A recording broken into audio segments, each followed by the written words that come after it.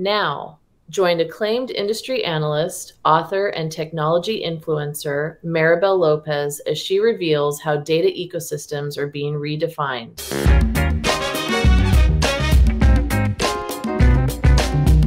Hello, welcome to the Data and Culture Transformation event presented by Cloudera and TechCrunch. I'm Maribel Lopez, the founder and principal analyst at Lopez Research and the founder of the Data for Betterment Foundation. I'll be your master of ceremonies for this event. I'll start the event with a brief discussion on redefining data culture and developing a data ecosystem. I'll then turn it over to Ram Venkatesh, the Chief Technology Officer of Cloudera, and he will share his thoughts on data culture transformation and technology. Next, Shirley Colley, the Chief Health Analytics Actuary at Discovery Health, will talk about her experiences with data science and machine learning using Cloudera. We'll wrap up with a panel discussion with Ram and Shirley. So let's get started. There are two rapidly evolving aspects of the data market. The first is data culture, and the second is the emergence of data ecosystems. Both of these aspects are important because you can't create a thriving data ecosystem without a change in your data culture.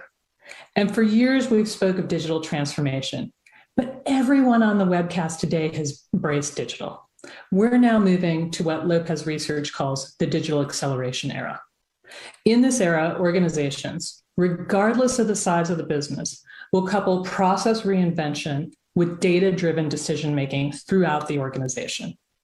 A new data culture emerges where data is considered a product and a strategic asset that's available to everyone in the company. The discussion shifts from asking questions such as, what platform should we purchase for data analysis, to how quickly can we provide real-time insight to answer a specific question, and how can we leverage data from third parties? Now, we've discussed these concepts in the past. However, there are three things that contribute to the change today. And one big shift is that we have a wide range of high-performing assets that allow us to process data. And this frees you as technology leaders from the burden of deciding whether or not technology is working. And you can focus your intention on helping business leaders understand how data can drive the business forward. And with these insights, you can match the right data solutions to specific analytics tasks and align your outputs to your strategic business goals. Now, with these new data strategies comes new responsibilities. You're now data stewards that must ensure data integrity, security, privacy, and governance across your organization and with your partners. A second big change to help you is that senior business leaders understand the importance of creating a data culture for business agility, and they're seeking your assistance. They're willing to fund new data architecture. For example, in the last Lopez Research benchmark, 76% of the companies we interviewed said that they're investing in new data and analytic structures in 2022. That's great news. And the third trend is that data solutions have become simpler, allowing a wide range of individuals to understand and utilize new data sources. Now, this new connected data culture is the foundation for reinventing business processes, improving your products, and creating new business models. So big changes ahead. Now, once a company has embraced a proactive data-driven culture, it can transition to building data ecosystems to unlock more value from your data. And there are many types of data ecosystems, but for simplicity, I'll split the data ecosystems into two parts: internal and externally collaborative data ecosystems. Simply defined, a data ecosystem is the collection of infrastructure, analytics, processes, and applications that are used to analyze and act on your data. Now, it may not sound different from what we've had before. However, we are reimagining the where, the how, and the why of analyzing your data. And you must start within your organization, because if you don't have accurate connected data flows within your company, you're not equipped to participate in a collaborative ecosystem that expands beyond your environment. An internal data ecosystem breaks down internal silos and provides better insights to individuals within the company. It goes beyond the simple dashboards we've had in the past to really enabling business leaders with actionable insight within their applications from many different data sources across the company. And increasingly, your data ecosystems will also need infrastructure that allows you to process and act on information at the edge, closest to where that data is created. And a data ecosystem establishes a culture of data-driven decision-making by helping companies understand their customers, make better pricing, operation, and marketing decisions. So this is the why.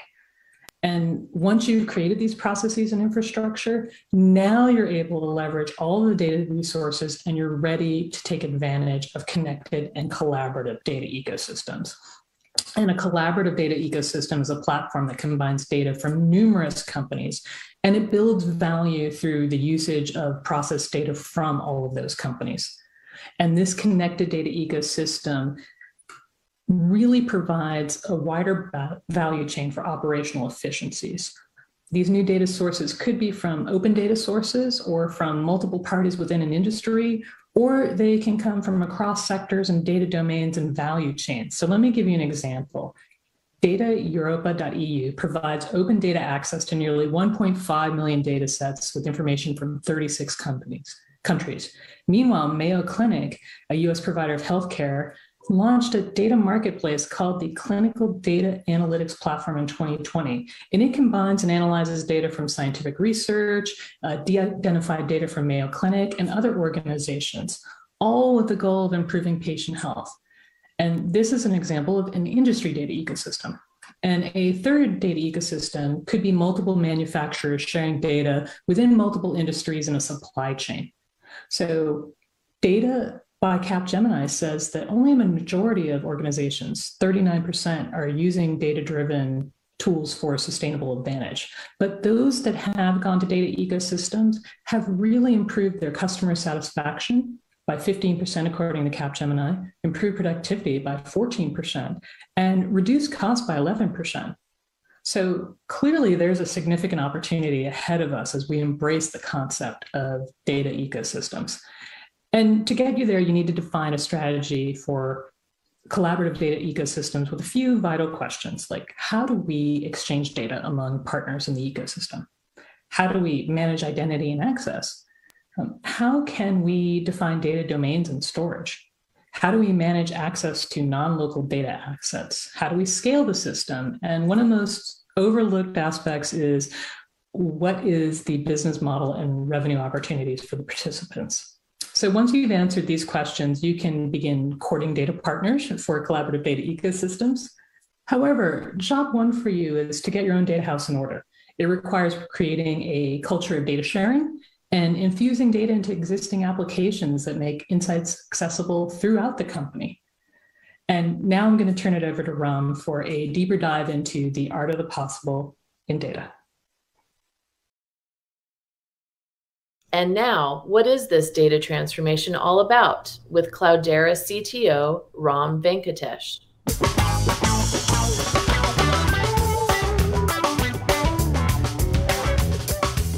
Thank you, Maribel. So exciting to be here today.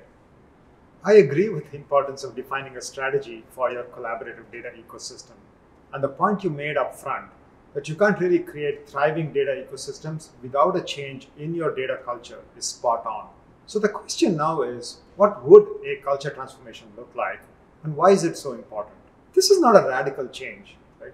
This is really about the evolution of a company's data mindset.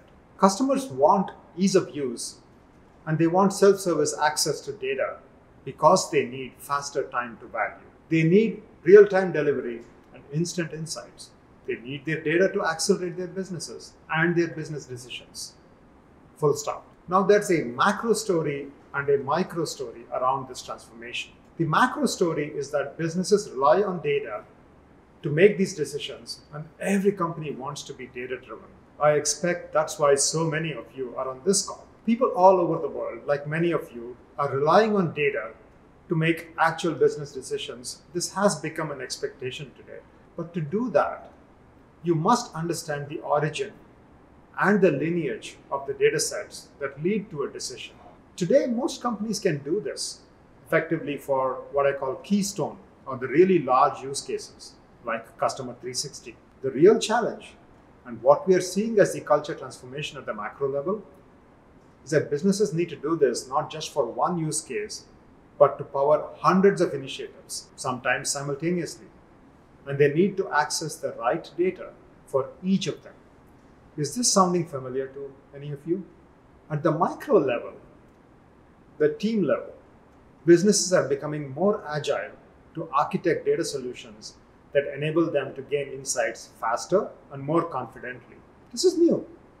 Traditionally, lines of businesses capture data, they enter data, but they may not really know how that data is managed or what analytics tools are used to derive insights from it. And IT, or the data platform operator, they're managing the data sets and the analytics tools. They don't always understand where the data comes from or the value derived from it. And then the risk and the governance and compliance of the data, that's also a separate function. So even though we are all trying to become data-driven, there are still major disconnects. Practically speaking, the business users at the end of the day, they may not understand the quality and the lineage of the data that they're working with. So they may not know if they are basing their decisions on the right data. We've all been there. People come to a meeting with different versions of the data, and they don't feel they can make accurate decisions because they cannot trust the data. The same thing applies to dashboards and reports. So really, being able to shorten the time to insight requires you to collaborate around data in completely new ways. It's really about applying product thinking to your data problems. It's about APIs and SLAs between producers and consumers of data. It's about managing data dependencies as natural parts of doing your business. This is the micro culture transformation that's required to enable the macro narrative at the company level. Today, for example, let's say you have a billing team that generates invoices.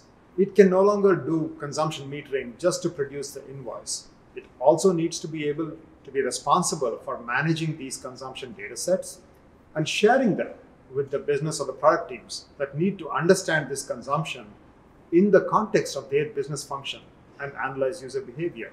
So literally every business function that relies on data now needs to think about this way of how do they operationalize the data, how do they manage and deliver this data to the rest of the enterprise. This is a critical cultural shift because it means that all these business areas within your organization now actually have a data management responsibility and a function that's required for the teams to be successful. This is also exciting. Now, I may be biased given the business that I'm in. So far, I've talked about one type of data collaboration happening inside the businesses that companies need to operationalize, but there are others happening with outside partners. Modern data-driven organizations also need access to data from a wide variety of sources, both on-premise and in the cloud. While organizations can handle their data that's originating within their four walls, tech leaders are challenged by the complexity of adopting cloud data access, SaaS solutions, streaming this data, sharing it with other partners, so on and so forth. So IT teams and technology partners really need to collaborate and integrate all this data and make it be easily accessible. Lines of business also need to rapidly build new data solutions. So they need access to low-code, no-code platforms that enable them to do all this. So the culture shift around data is about collaboration, and the need to collaborate is driving what we call new data ecosystems that Maribel talked about. Within these new data ecosystems, agile teams can go solve real-world business problems with the data because they have fast, self-service access to reliable data. This requires decentralizing control of data and reducing dependencies. Of course, doing all this without sacrificing security and compliance and governance. It's not as complicated as it sounds. What does all this mean for you? How can you get ahead of these changes and start collaborating?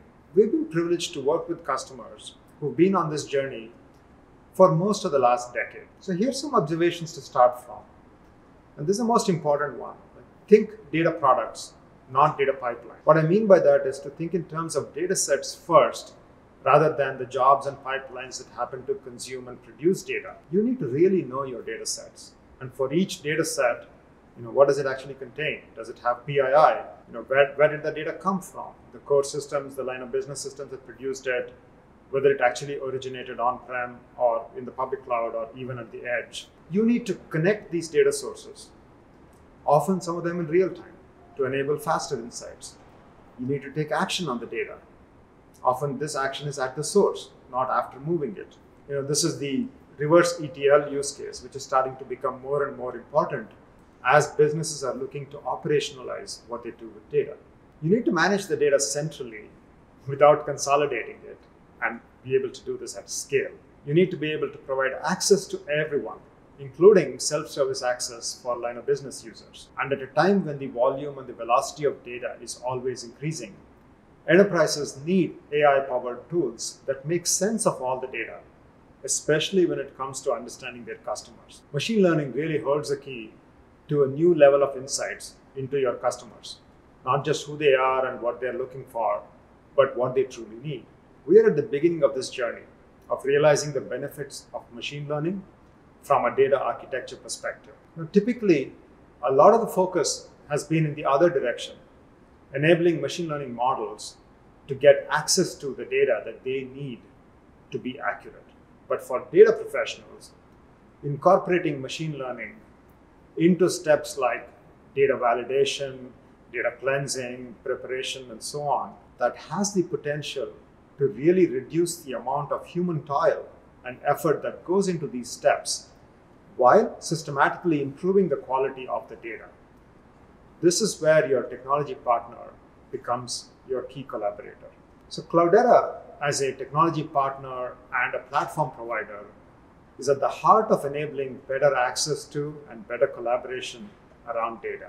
So open APIs, open standards, open protocols, open file formats, all of these are critical to fostering this collaboration. This is why enterprises must look at their data management vendors as true strategic partners and think in terms of a technology ecosystem that is flexible and adaptable enough to combine data from anywhere, run any type of analytics on any type of data, and easily integrate with new technologies as they emerge. We recognize that we are just one part of the customer's data ecosystem and must integrate cleanly with everything else that's happening in their environment. Cloudera also helps customers facilitate innovation and improve or even reinvent their business models. For example, an insurance customer of ours, they offer auto insurance with fairly fixed tiers of coverage. You could get 150K or 300K of coverage. Right? We're all familiar with this. And a lot of this is because this is what their actuarial models were set up to do for decades. Now their challenge, what if we could offer a customer $87,500 worth of coverage or some other very specific amount that the customer wanted? Take this along with, what if you could tune the rates at the zip code level instead of the state level? So considerations like these, because we understood the fundamental reasons behind their data challenge, we were able to help them design a data strategy around it. Or here's another one. We have a customer deploying a cybersecurity use case. This involves collecting user activity logs from more than 100,000 laptops and probably about 30,000 servers spread out across their on-premise data centers and multiple public clouds, in their case, AWS and Azure. They actually use our Cloudera Data Platform public cloud data services, Cloudera Data Flow, and data engineering to automatically scale their flow and processing needs dynamically with no operator intervention. The destination in their scenario is actually a third-party security log mining SaaS solution that runs on a different cloud than where the data originates. They can do all this with the Cloudera Data Platform because of the flexibility and the breadth of platform support. So what's next? If there's one learning from this talk, it's that it's imperative that your organization speak in the same language when it comes to data, so that everyone that needs access to data can get it. To get there, you want to pursue a single view of the data, and that means all enterprise data, right, across every line of business, every country that you operate in, every device, whether IoT or not, remote laptops, cloud servers, on-prem servers, anything else that you might have deployed. All of this is possible without sacrificing security and governance or operational efficiency, because we provide insights into everything related to the data, including legacy and homegrown apps, no matter the source, whether it's employees, contractors, suppliers, distributors, partners, or customers. We know that we are a critical partner to your data, and we know how important your data is to your business. And as a reminder to what Maribel said, it's your role as the data steward to guide business leaders on how to unlock the power of data. Wherever you are on this data journey and whoever you may be working with on it, the key takeaway here is that collaboration is key. Whatever side of that data you're on, partner up within your organization, across teams, with your data and cloud vendors. You're all in this together. Now I'd like to pass it over to one of our customers, Discovery Health, to talk about what they are experiencing with this culture transformation. We're thrilled to have Shirley Colley, Chief Health Analytics Actuary of Discovery Health Service, here to talk about the importance of collaboration. In this case, it was between the public and the private sector during the early days of the COVID-19 pandemic. Over to you, Shirley. Please welcome Chief Health Analytics Actuary at Discovery Health in South Africa, Shirley Colley.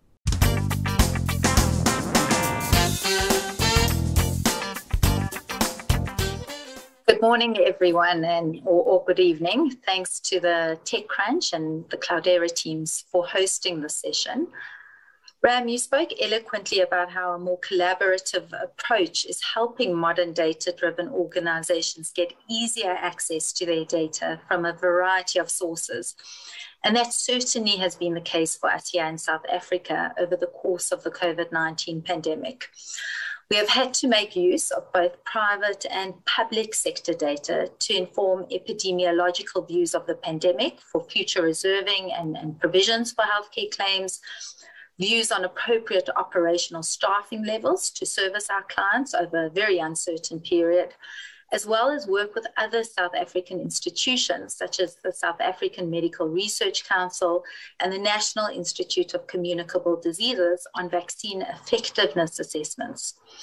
Just to contextualize to your listeners on why we as a company got involved with this, we administer and provide managed care services to the largest health insurance fund in South Africa, open to all individuals, regardless of employer, called the Discovery Health Medical Scheme, together with another 19 employer-based schemes.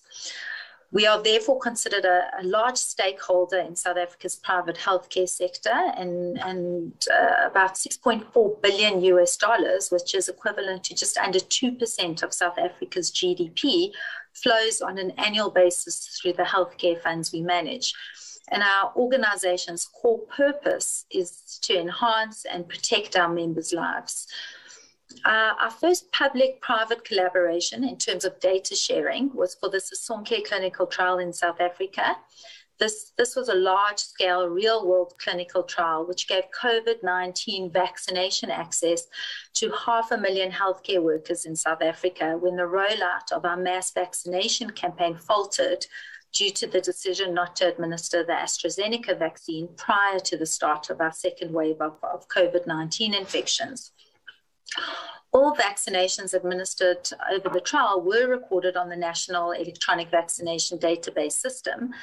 The challenge was that for assessing vaccine effectiveness, one needs to compare individuals to suitably matched controls that didn't get vaccinated. And this requires sophisticated data surveillance systems to identify these individuals and ensure that the people we are matching to have a similar demographic profile as measured by their age, sex, and comorbidity profile, and being able to follow up these individuals and ascertain whether or not that individual was admitted to hospital for COVID-19 treatment and or died from COVID-19.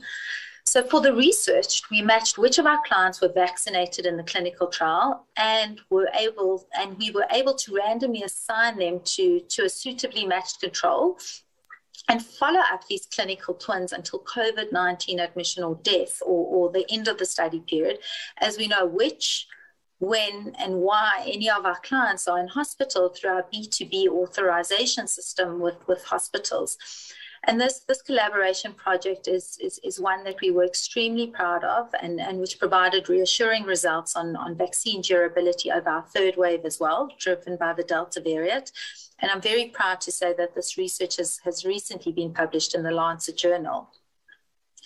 The actual use case, though, that I want to focus on is our pulse oximeter outreach benefit, which was inspired by a New York Times article written by a doctor working in an A&E department during the peak of their first wave of infections. And really what this piece explained to us was how a simple device such as a pulse oximeter could decrease mortality rates in high-risk patients. We knew we had substantial data at our fingertips, which could help to identify clients who might be at higher risk of hospitalization and allow us to take proactive preventative measures like this and help to improve their health. So this spurred us into action, and the result was a pulse oximeter outreach initiative deployed on Cloudera Data Science Workbench in order to put our theory into practice. And our main objective was to ensure we were using our data in the best possible way in order to be a force for social good. We deployed our patient X pipeline machine learning model to identify individuals that would be most likely to be at risk of hospital admission should they contract the virus. And this allowed us to identify these patients and proactively target them with preemptive communications containing advice in order to try and prevent the need for hospital admission. It also enabled us to prioritize patients that should receive a pulse oximeter device, which would monitor oxygen in real time and help to flag issues earlier. This was particularly useful once the number of infected patients started to rise, and we identified an incredible 48% reduction in mortality risk for patients who received a pulse oximeter, and we published this work in the South African Medical Journal. Working with our big data platform enabled our machine learning models to prioritize those individuals who are most at risk of ending up in the hospital, helping preserve the healthcare ecosystem and appropriately use the resources that were becoming so scarce in the face of the virus. As a single integrated platform connecting the entire data lifecycle, our modeling stack offered Discovery Health the chance to combine 900 different data points consisting of demographic, lifestyle, and clinical features to make better informed predictions. Furthermore, Cloudera's consistent governance around PAPIA, HIPAA, and GDPR allowed us to make sure that clients' privacy remained protected while being able to use sensitive personal customer data to help take life-changing measures. The secure use of these combined sets of data from previous medical history to logged exercise helped determine new factors that could contribute to a heightened risk level. These were additional to the commonly known generic priorities for COVID-19, such as the elderly and those with known underlying health conditions. So, for example, we were able to identify that a younger person on the system with diabetes and a history of health issues should actually be prioritized over a 70-year-old man that regularly exercised and was in good health. At-risk patients were then contacted over the phone and, if necessary, received pulse oximeters as a precaution or provided advice on lifestyle changes that may reduce their risk factors. Lower risk individuals were sent an email notification with the best precautions they could take. Thanks to the combined use of the data sets, the patient X pipeline was proven remarkably accurate when back-tested against actual admissions of COVID-19 patients, as initially we built this model on historic patterns of medical respiratory admissions prior to the start of the pandemic. Furthermore, 20,000 additional clients were identified as high risk using the patient X pipeline over and above the standard clinical rules-based classification. As a second phase of this initiative, we were able to use the insights gathered with the Patient X pipeline to create our COVID-19 Resilience Index. And this is available on Discovery Health's website. The tool uses analytics to calculate each member's risk factors by analyzing lifestyle data we have from our Vitality members, such as logged exercise, nutrition patterns, mental health insights, and healthy lifestyle indicators. The index helps inform members on the best way to protect themselves, backed up by real data. With the COVID Resilience Index, we were able to get further insights on the significant impact that exercise had on morbidity and mortality rates of COVID-19. And the tool showed, for example, that a 65-year-old man with no chronic conditions who exercises for half an hour at least 4 times a week has the same mortality risk from COVID-19 as a 45-year-old who exercises once a week. I invite you to check out this tool on our website, www.discovery.co.za. So using the same data sets already established on our Cloudera platform, Discovery Health is prepared to minimize admission and mortality rates for any future outbreaks. This experience has enabled us to expand our models further for different healthcare use cases. For example, it can use the models to help detect the likelihood of someone developing mental health challenges such as depression based on health-related data sets. Ultimately, through the use of data, we can preempt care instead of responding retrospectively and gain the ability to help save more lives. Thank you. And now, Maribel Lopez, Ram Venkatesh, and Shirley Colley discuss where do we go from here.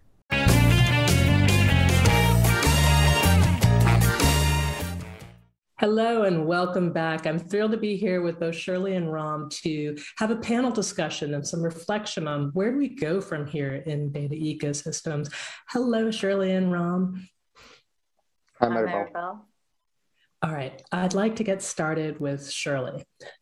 Loved your talk. Obviously, in your field, you're dealing with some large volumes of personally identifiable information. So I imagine that that is one data challenge that you've had to face for the entirety of what you've been doing. But I thought maybe you could speak to some of the other challenges and opportunities that you see today in creating a data ecosystem. Thanks, Maribel. Well, one of the challenges is dealing with data from a variety of sources, including legacy systems. So one might view the data and analytics landscape we have at Discovery Health like a Kandinsky painting. It has some structured and unstructured components. Hidden meaning is found where you wouldn't anticipate it, but on the whole, it really is a beautiful ecosystem. The challenge comes in understanding how best to extract meaning, particularly when one is interested in extracting data from legacy systems. Many of our data systems have been developed to deliver a particular service or function, and particularly when it comes to legacy systems, not necessarily designed explicitly with a data output mindset for post hoc analysis. So this means that often a lot of work and effort is required to normalize, structure newly discovered data sources to analyze it. And one needs to have a fairly strong sense of the value of such data, as of course there's an opportunity cost if low value data sources are prioritized over potentially more meaningful data sets. But having said this, it's important that the entire organization understands the importance of data, and that accurately having the fingerprints of data recorded efficiently and available for analysis to empower future decision-making. So it's important in today's data-driven culture to think intentionally about how data is generated, stored, and available for analysis and reporting by bringing together the appropriate skill sets from the get-go for any new project. I absolutely agree. I mean, one of the interesting things that we're seeing is trying to think about what the new outcomes could be and then mapping, our data to try to figure out how do we get to the next stage. Are you looking at anything different in terms of outcomes from where you started, or what kinds of outcomes are you trying to measure today? So there are many outcomes we're trying to measure on any given day, but I'll speak about a few projects I'm very excited and proud of. One of them is our planned launch of our hospital rating system, which will be a first in the private sector in South Africa by applying a consistent measurement framework across all hospitals for consumers. This rating incorporates patients' experience metrics collected from survey data, cost efficiency from claims data, readmission performance using our hospital authorization data, and mortality outcomes using our audited mortality data. So some other projects I'm very excited about include working with our system architects to productionize our machine learning models as part of the normal software development lifecycle of our systems to intelligently guide internal case management workflow to ultimately improve patient outcomes. I think that is the goal for so many of us in the healthcare field, is to improve patient outcomes. And there's so many different ways that we can do that, which is thrilling with the data that we have. Ram, I'd like to turn it over to you for a minute. You're working with many customers of all types. All of them are different. But I'm wondering, what's changed in the technology landscape that would allow these companies to more seamlessly create data-driven cultures? I mean, are there any common threads that you're seeing in organizations? Yeah, look, the common Uber thread, Maribel, is really around enabling you to focus on the business problem as a customer and not on the infrastructure, right? So I think under this common thread, I kind of see like three key megatrends, right? One is public cloud and specifically SaaS adoption. We believe this is a trend that's going to continue, and it's going to raise the bar on manageability and total cost of ownership, even in highly regulated environments like healthcare that Shirley was talking about. The whole goal here is by actively removing human toil, just the waste that's in the system right now in terms of how inefficient it is for our customers to get the value that they need from their data. And consequently, by doing that, you can take cost out of the equation, right? We all get more efficient by having to manage lesser parts of the system, if you will. So this is one trend that we see that is definitely behind a lot of the ways that our customers think about their data landscapes and their ecosystems. The other side of this coin is the need for flexibility, right? So we see this in companies' desire to interoperate, right? Today businesses are dealing with a lot of uncertainty.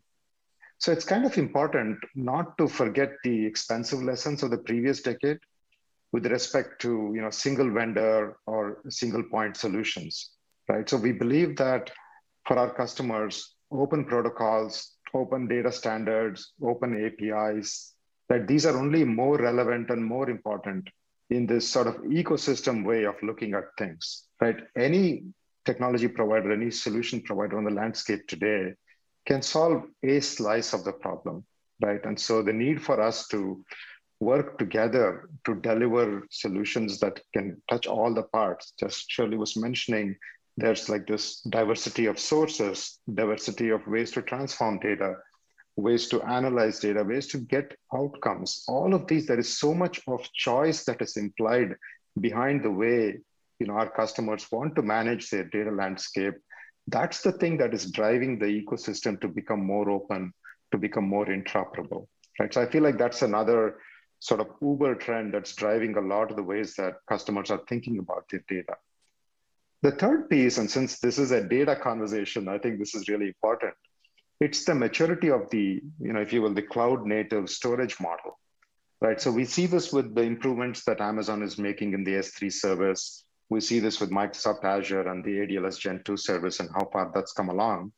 We also see this in the adoption of our private cloud storage technologies, right? Including Apache Ozone and its S3 compatible API. But this is one of these fundamental enablers, right? So it enables disaggregated storage and compute for all of the analytics solutions that our customers are either looking to deploy now or they know they have to in the future. So just that infinite scale that they would need, which is implied in the diversity of the data solution that I'm describing here, I think that's the third megatrend that I see continuing to power the needs of our customers. Ram, I love where you're going with this because there's there's a lot that's changed since we first started this dialogue, right? You bring up cloud. And what I love about cloud is it allows everybody to participate in a data ecosystem because you now have scale.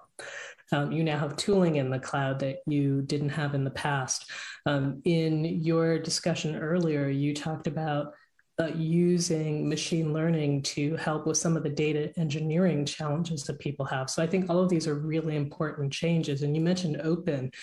And one of the big differences, I think, particularly as we move to collaborative data ecosystems, is this concept of openness allows us to participate in more ecosystems. Because before, I think people were trying to build very specific proprietary things between a smaller set of organizations. And now you have the opportunity to interact with open data, to have basically APIs and systems that allow you to more freely exchange with a broader grouping of people. And I think that can only be good for data ecosystems. And in your talk, you said, think in terms of data sets first, rather than jobs and pipelines that will happen and consume data. And this to me sounded like a best practice for organizations, but what are some of the other best practices that you're seeing? You know, maybe they're related to data governance or other things. Ram, this is for you. Probably I can think of a couple in the data governance space, right, that are key.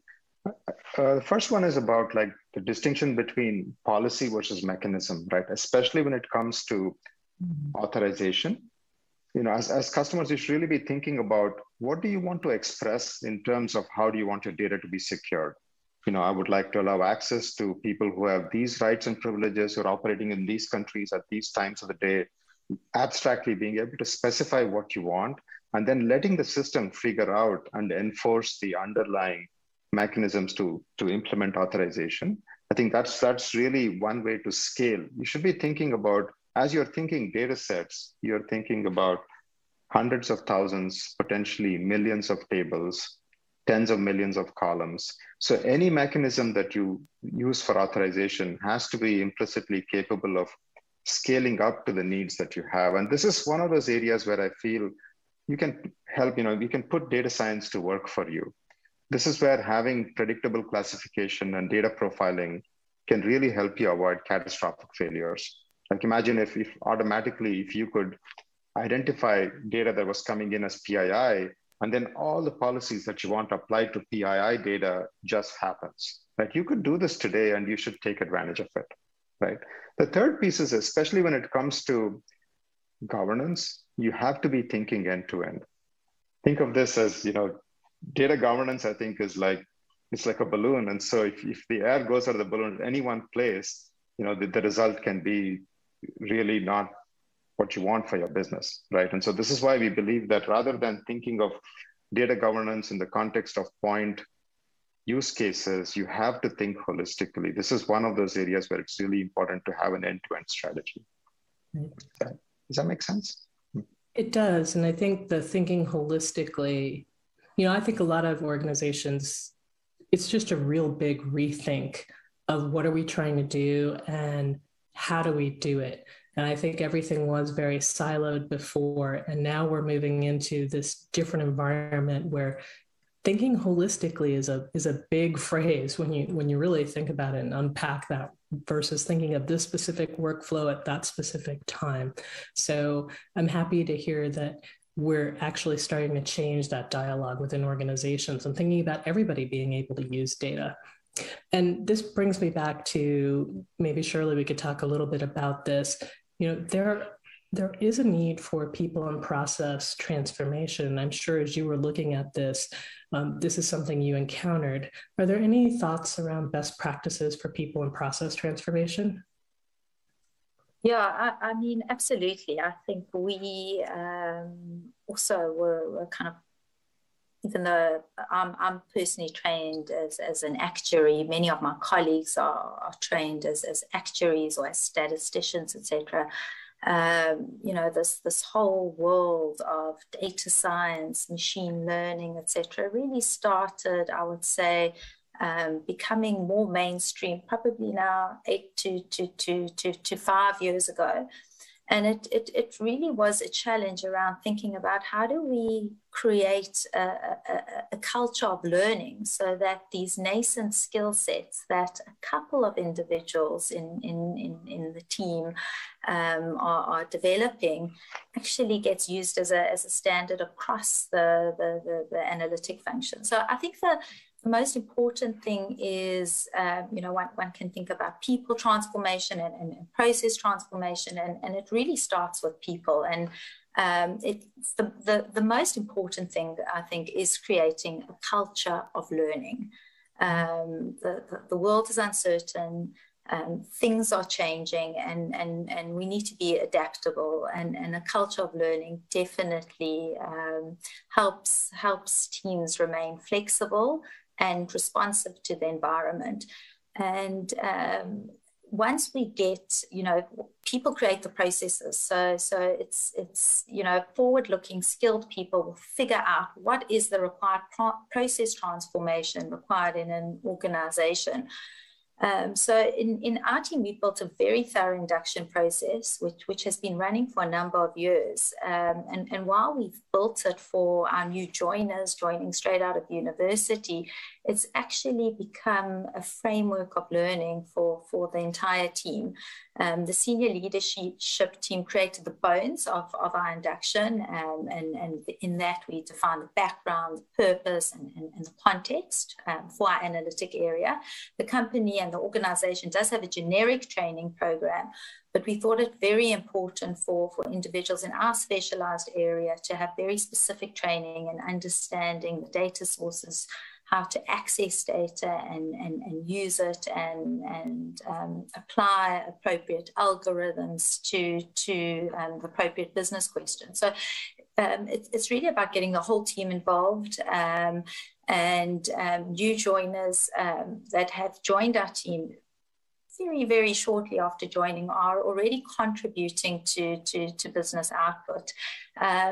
So it's really about creating the culture and the bones for transformation and knowledge sharing to take place, and that I think is absolutely key to people and both people and process transformation, Maribel.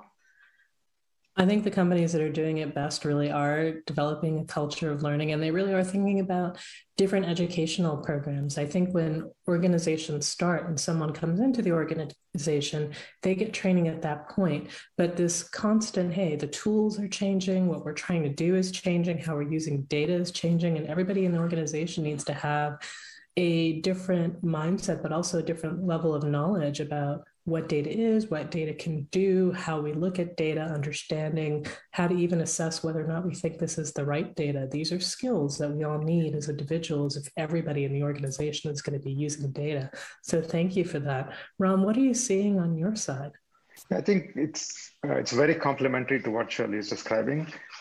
A lot of the lessons that companies have learned from the microservice wars and those deployments, they're all applicable to data, right? So it starts off with small teams, agile teams, right? 3-4 people who are confident that they can do, they can deliver on the business case or the outcome that they are going after for a data problem. Just helping them be confident that they can do this in a smaller focused initiatives that they can measure in probably weeks or a small number of months.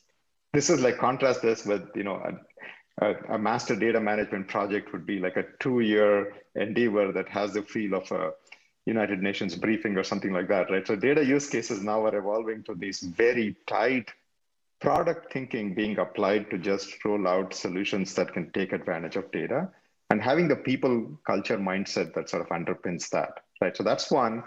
And, building on top of that, it's the dependencies that these teams have. The way you get these small teams to be hyper efficient is where they don't have to do it all themselves. Right. So they need to be able to discover and find the data sets and treat data dependencies just like they would treat dependencies in software.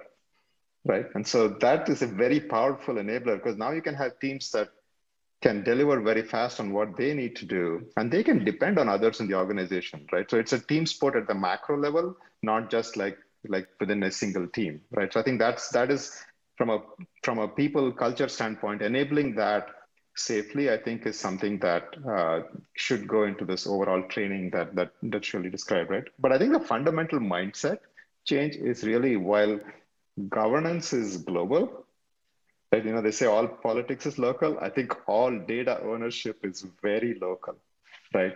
So being able to really help people understand and own their own data, right? The data that they are producing, the data that they're consuming, for them to be able to understand its relevance, its importance, that is part of the culture transformation that I think is really exciting. Because once you do that, then they know that they have this asset that they can go work with other groups inside the company to derive even more value, right? So now you have these ambassadors of data.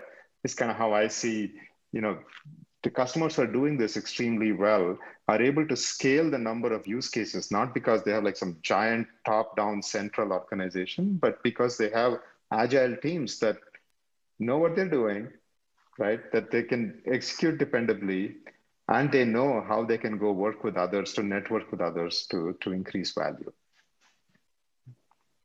So data is a team sport. Go local. Very much. Love it. Very much so, yes.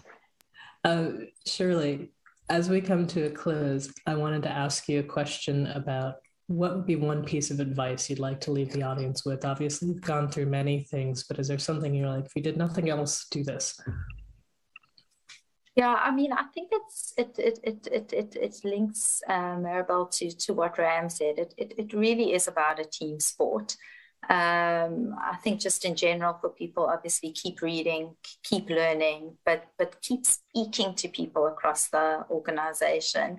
Not only does it create different vantage points, but it can also create mutually beneficial opportunities for collaboration. And likewise with external partners and stakeholders. So the main piece of advice from me is keep learning and keep speaking. Wonderful. Ram, what's your thoughts on this? I think the main thing, and this is harder for leaders as much as teams, is patience. Because I think that, transformation, especially of the kind that we are describing here, it changes the way we work. And that's really hard, right? Because it needs us to sort of understand what the constraints of today are, and also sort of having that eye towards what you want the future to look like, right? So I think that this transformation is one where many of our customers, they've been on this journey for a while, and they're going to continue to be on this journey for the foreseeable future, right? So I think viewing this transformation through that lens helps you frame up what are the objectives that you want in this phase of the transformation, as opposed to, there's this perfect state that we're going to be in 18 months, right? Because you know that 18 months are going to come around, and that's the next set of things you have learned, and you got to go evolve. So I think just continuous learning and being patient about the outcomes that you want, designing this for the long haul, as opposed to tactical objectives, I think is going to be very beneficial. And I guess to close, I'll pick up on something you just said, Ram. And I think that you mentioned that it's a journey. And when I think about it, I think that the tools are always changing, but the problems and challenges are always changing. So it's a living entity. It's never done. And I think the way that you assess it is to say, are we getting better at it? Are we faster? Are we more agile than we were in the past? Do we think that we're getting more complete information to do what we want to do, and the right information? And I think if you're doing that, you're doing very well. So with that, thank you on behalf of TechCrunch and Cloudera for coming to this data and cultural transformation event. Please welcome back Maribel Lopez.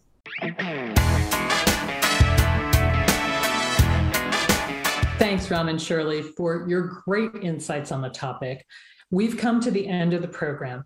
It was a packed session that discussed many opportunities.